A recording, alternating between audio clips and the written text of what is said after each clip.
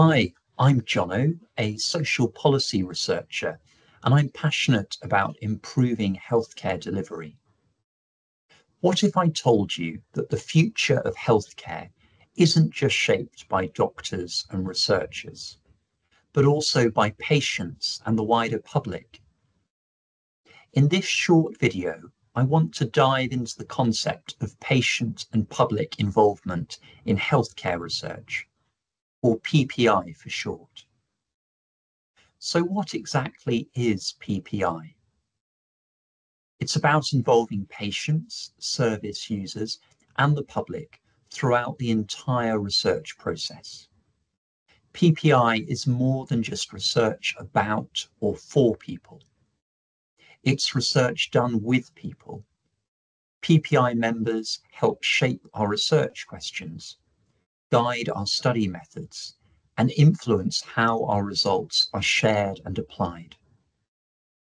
But what does this look like in practice? Let me give you a few examples. In a recent project on homelessness, involving PPI members allowed us to engage with people who'd never before taken part in research.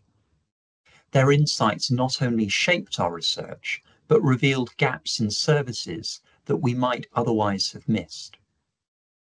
In another study on young adults' health outcomes, PPI members helped us to choose outcome measures that would gather information about the issues that most mattered to young people.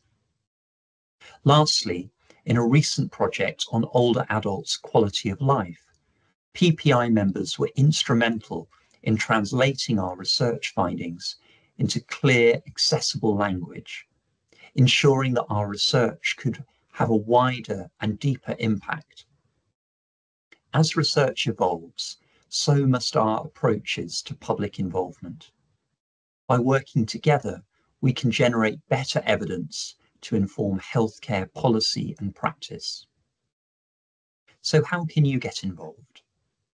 If you're a researcher, it's really important to consider how PPI can strengthen how you work.